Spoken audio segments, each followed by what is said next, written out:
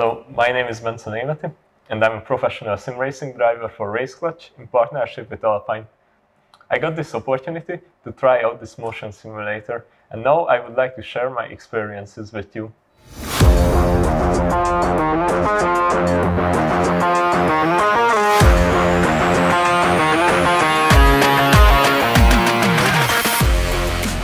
It's a really different experience through Yaw Rouge.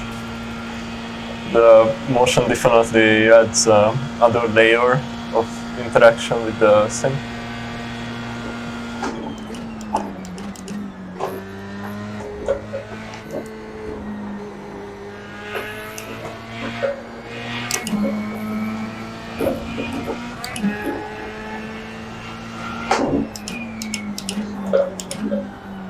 A bit too deep here. Need to adjust the motion a bit.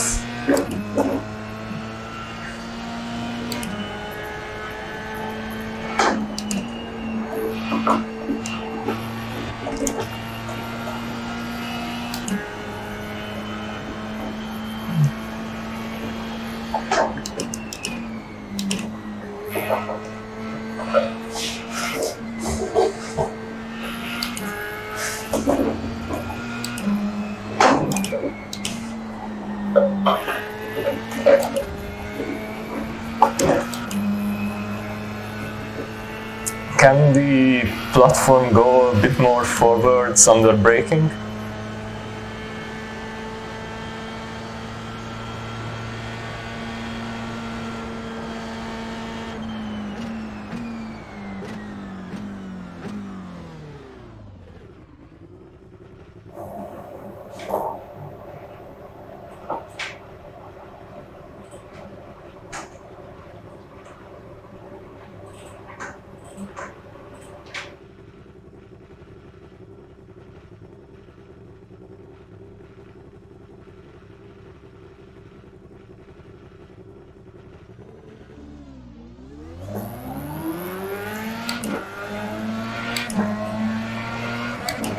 So here we go for a lap around Spa with the motion sim. For the start-finish straight, you want to have a really good exit.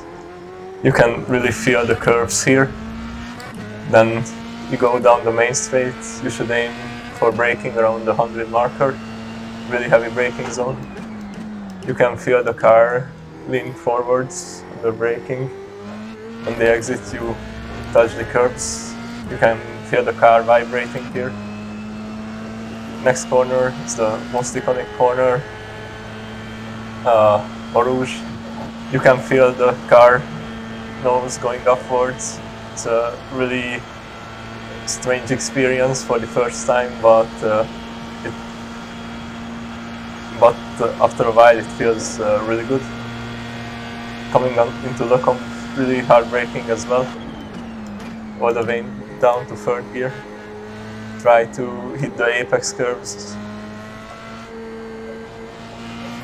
and take as much curves as you can on the exits. Really heavy braking zone.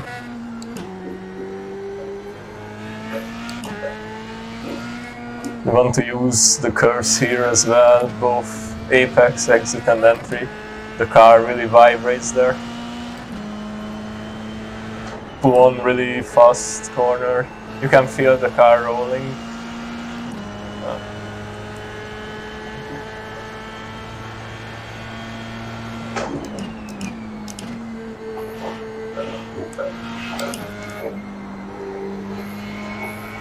Out of step low 1 and 2, you will have a long straight, so you really want to have a good exit out of them.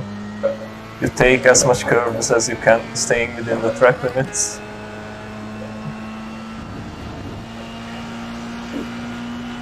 Next corner is Blanchimont. You really carry a lot of speed through there, so you really feel the forces as you go through it. Here it comes.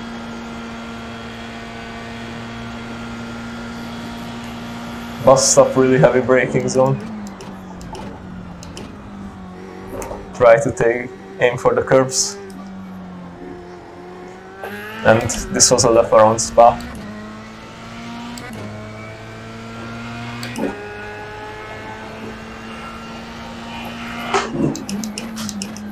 Really hard braking zone again, trying to brake a bit later compared to last lap. I overshot the corner a bit. You could feel the track surface isn't as smooth on the runoff zone.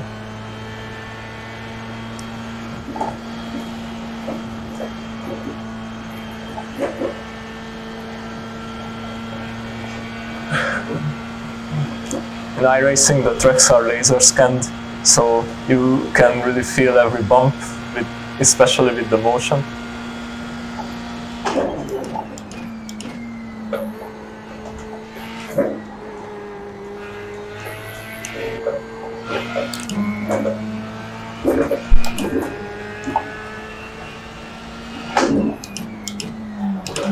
Really tricky corner, trying to not look up the right axle.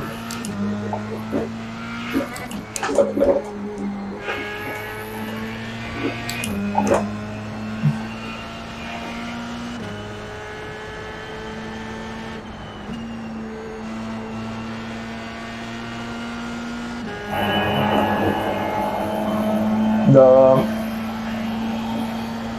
motion feels quite instant. I would say it has around about the same latency as the force feedback, so it's unnoticeable basically. I get the vibration as I hit the curve, as I would expect.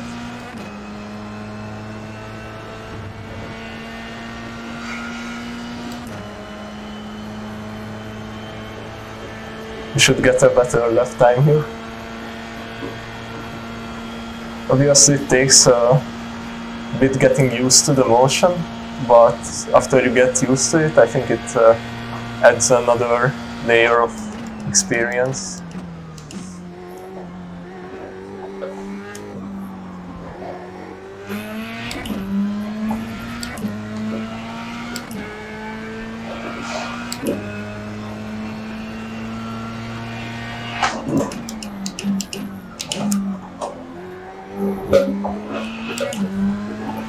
You can feel the upshifts as the car kicks when you go up a gear. It's really cool.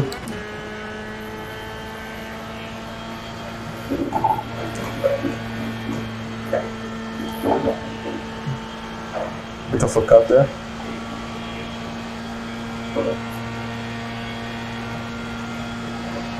When you overdrive the car a bit, you can feel as it slides, so you are not only relying on your force feedback, but you can rely on your other instincts. So we are back at Spa, but this time with VR, and we turned on the Yaw for this one. So we added an extra axis of movement. Let's see how it goes with this.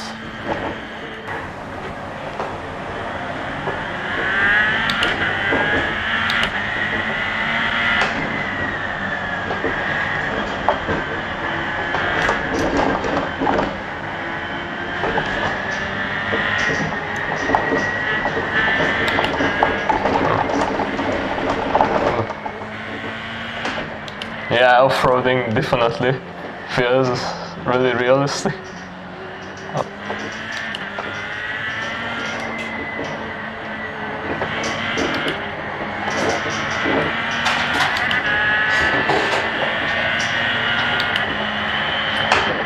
This time we amplified the movements a bit, so you can see what this platform is actually capable of.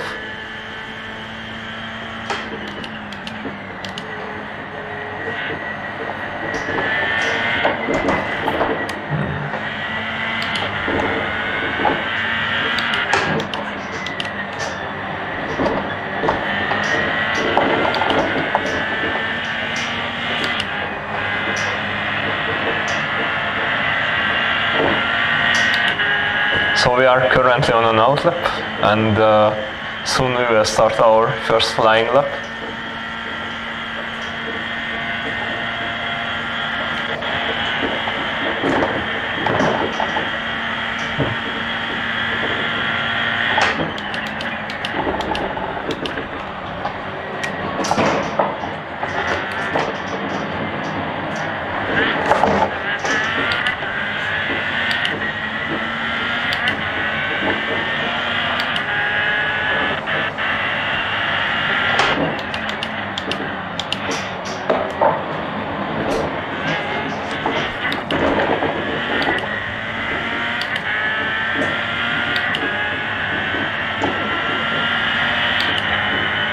what I noticed is the platform actually can produce a surprisingly big amount of motion.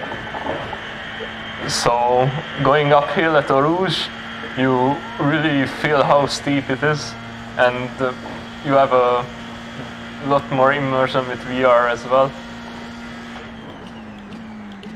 So you really have a sense of scale.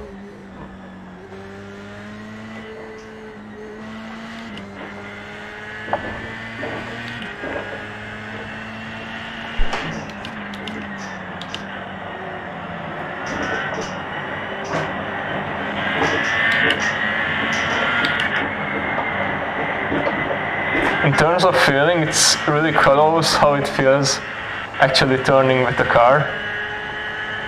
I would say it's the feeling is better in slow sweet corners because it obviously doesn't have to simulate those really high G's you experience in real life.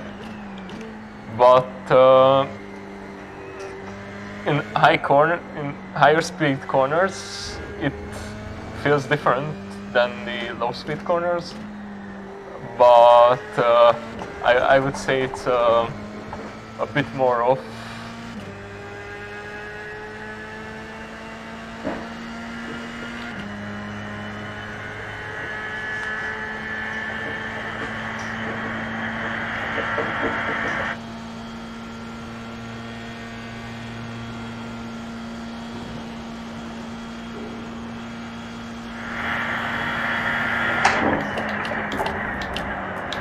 Although how the curves are shaking the car and the unevenness in the road surface, it really gives an extra layer of feeling.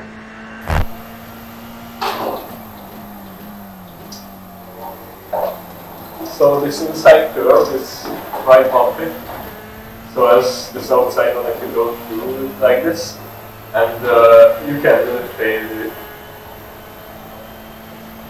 These Rouge curves are like not that tall, so they are a bit more settled, but that's how it should be. Here we are coming up to the cone. This corner has pretty high curves, so I really expect it to give a bit more rumble, and it really does.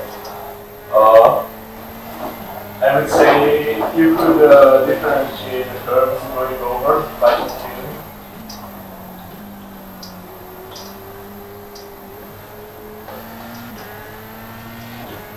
This is my favorite part of the track. With this motion configuration, I think that part feels really good.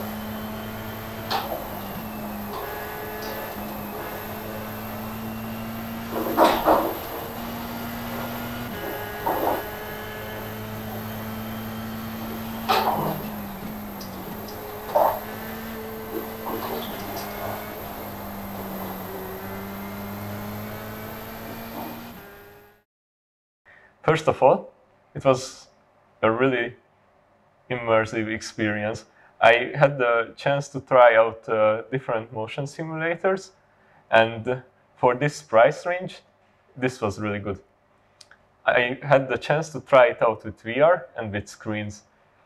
This motion platform is different in a sense that it can rotate around itself. In terms of sim racing, that's a questionable topic, but in my opinion, with screen use, it doesn't really add to the experience, and I would honestly turn it off. But in VR, I actually would use it. It was surprisingly immersive, as I was rotating around by driving, and when I ended my driving, I would have said I was facing like where I just started, but I took off the headset and I was facing to a completely different direction. Obviously, by racing, every millisecond matters, so the responsiveness is a really important topic in this kind of products. I didn't really notice any kind of delay in the motion. I would say the delay is similar to the wheels force feedback, so it's quite good. And if you are just racing, you wouldn't really notice it. Also, a really good point of this platform is the ability to simulate the unevenness of the road and the curves. I think it gave actually surprisingly detailed feeling about how the curves and the road surface are. I could feel the bumps on the curves. I could feel the unevenness of the road under a braking zone, or just under acceleration, or just in general. I would recommend this product to the people out there who are liking racing or flying and want some extra kind of feedback. And honestly, I would recommend this product to any kind of casual gamer, as it gives a big leap in responsiveness.